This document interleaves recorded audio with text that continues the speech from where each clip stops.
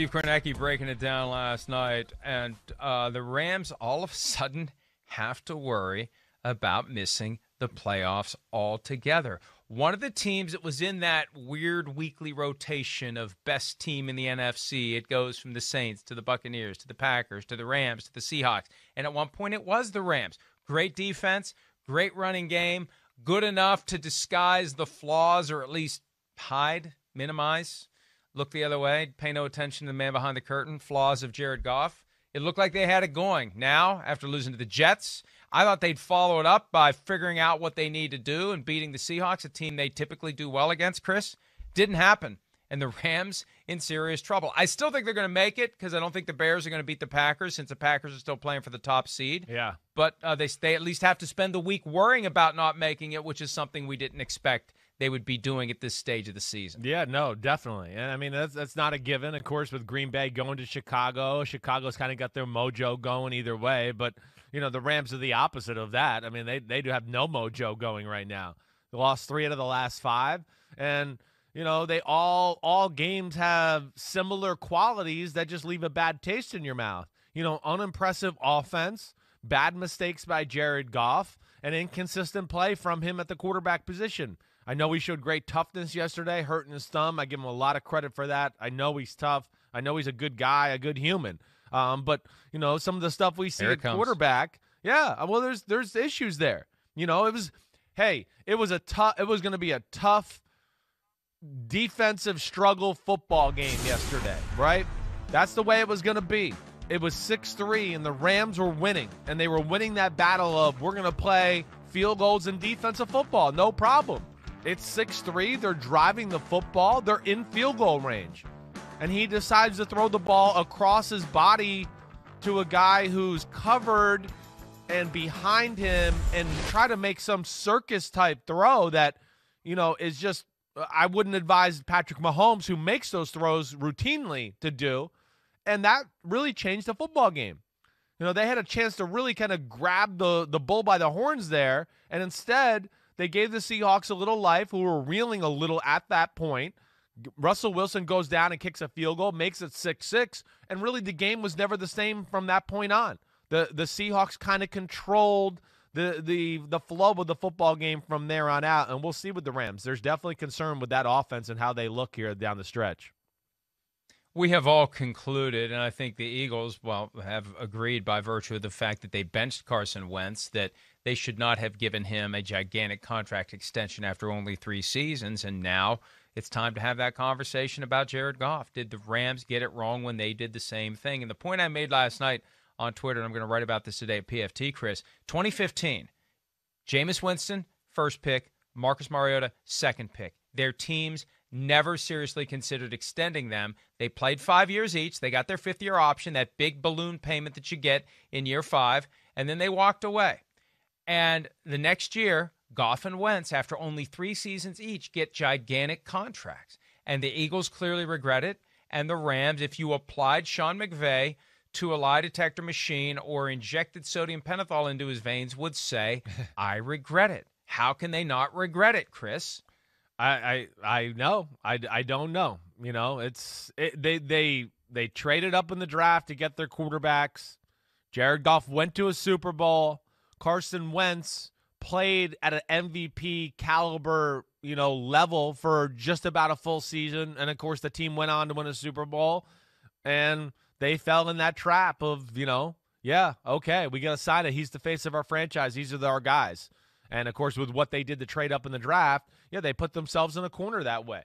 You know, the difference being, though, the Rams barely have had backup quarterbacks there to threaten Jared Goff, where the Eagles have had somebody competent behind him. And that's going to be the big thing this week. Can Jared Goff play? I mean, that offense isn't that great with Jared Goff in it.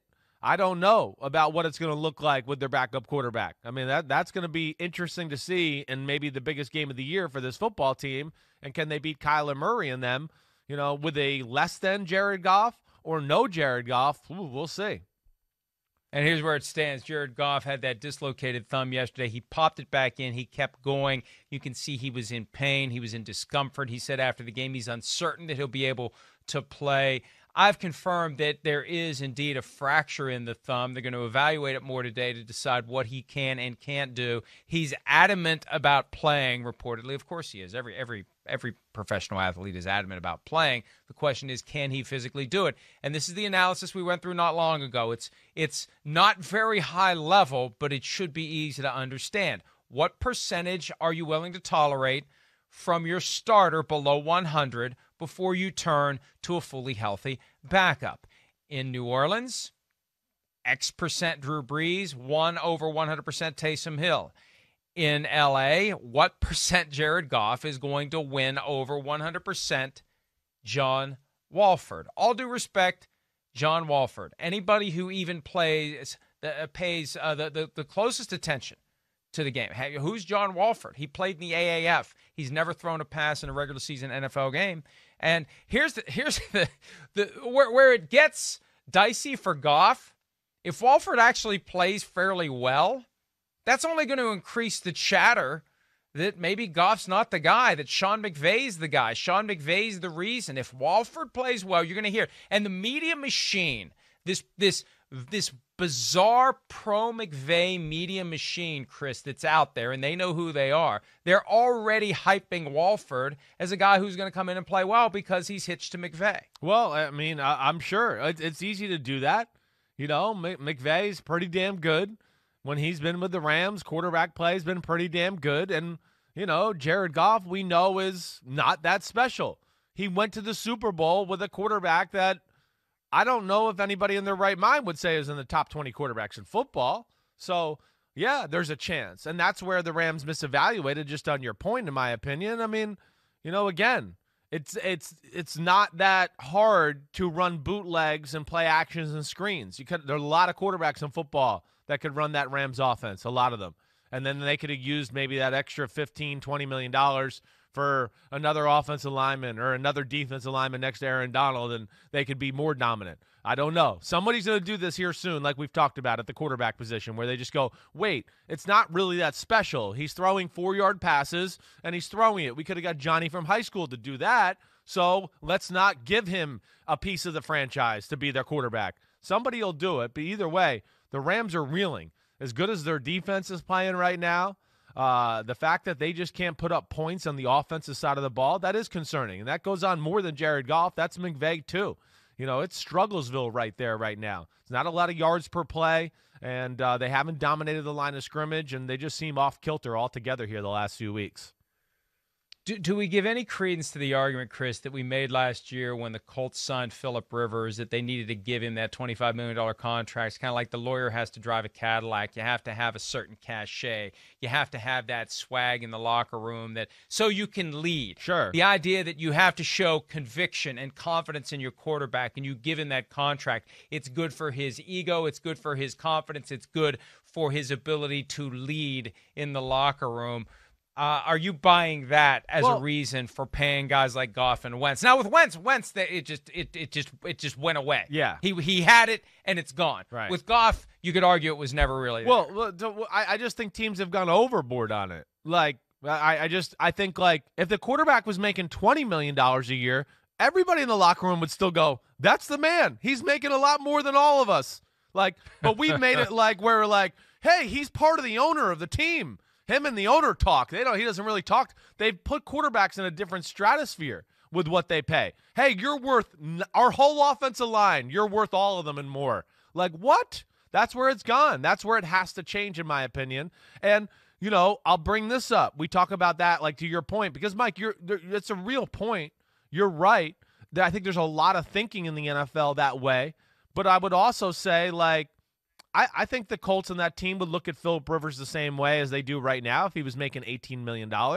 And I think the Patriots players really respect Cam Newton, and he's making peanuts. So it just shows you if you could act the right way and be a true leader and be accountable and all that, guys will still think you're the man whether you're making 7, 10, 15, 20. It doesn't matter. Cam Newton's on pace to make $3.7 million for his one season with the Patriots. Jared Goff's making $33.5 million per year. Whoa. And you know what? If you told me I had $33.5 million to spend and I could only spend it on one guy, Goff or McVay, I'm spending it on McVay, Definitely. not Goff. Definitely. And that's another point too. Great coaches don't get paid nearly what they're worth because McVay's more important to that team than Goff is. McVay's the one who should be making $33.5 million, if anyone is, between the two of them. Hi, I'm Mike Tirico, and thanks for watching. Make sure to hit subscribe for the latest news and highlights from NBC Sports.